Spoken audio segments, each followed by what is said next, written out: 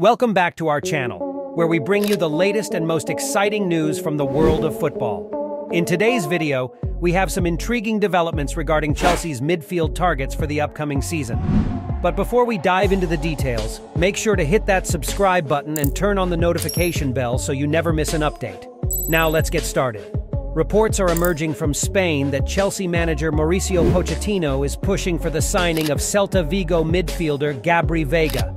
With the new season approaching, Chelsea is keen to strengthen their midfield options, and Veiga has emerged as a top target. Interestingly, Pochettino is facing several midfield departures this summer.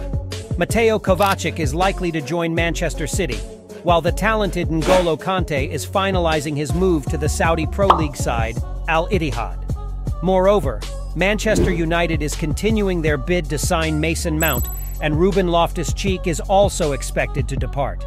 Relevo reports that Chelsea faces strong competition from Liverpool in the race to sign Gabri Veiga from Celta Vigo. However, it seems Pochettino is determined to bring Veiga to Stamford Bridge. According to the reports, Pochettino has personally reached out to Veiga's representatives to express Chelsea's interest in the midfielder. It's worth noting that Celta Vigo narrowly avoided relegation from La Liga last season, but Gabri Veiga emerged as one of their standout performers. With an impressive record of 11 goals and 4 assists, Veiga has caught the attention of several top clubs. Although Veiga still has 3 years remaining on his contract with Celta Vigo, there is a €40 million buyout clause that could facilitate his move to Chelsea. This means that Chelsea will have to act decisively if they want to secure Veiga's signature. But Chelsea's midfield reinforcements don't stop there. The club is also in talks with Villarreal to sign forward Nicholas Jackson. Personal terms have reportedly been agreed with the 22-year-old, and now Chelsea is considering whether to trigger his €35 million release clause. The addition of Moises Caicedo is also a top priority for Chelsea.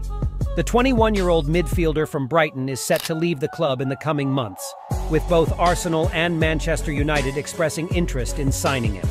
However, it appears that Mauricio Pochettino's men are currently in the best position to secure Caicedo's services. The midfield merry-go-round doesn't stop there. Arsenal, on the other hand, has set their sights on West Ham's Declan Rice as their main incoming player. In fact, they have already lodged a bid worth over £105 million for the talented midfielder. Manchester City, who were previously interested in Rice, have decided not to pursue him any longer. Speaking of Manchester City, they are still searching for midfield reinforcements after losing Ilkay Gundogan to Barcelona.